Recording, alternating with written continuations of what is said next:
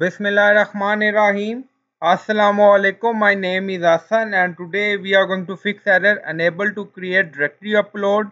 Is it parent directory writable by the server in WordPress? Before starting work, it's my request, please subscribe my channel. Thank you. Now back to our work. When we try to upload image, then show this error. So click on select file and select image and then click on open. Now loading, and here you see unable to create directory. So show again error. So we are going to fix this. So go to hosting. So there are multiple ways to fix this error. So we are in file manager. First wp-config.php file. So open that file.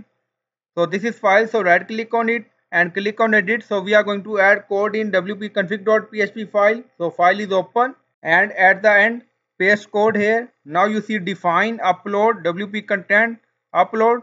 So you will find this code in video description or in comment section. Now click on save file.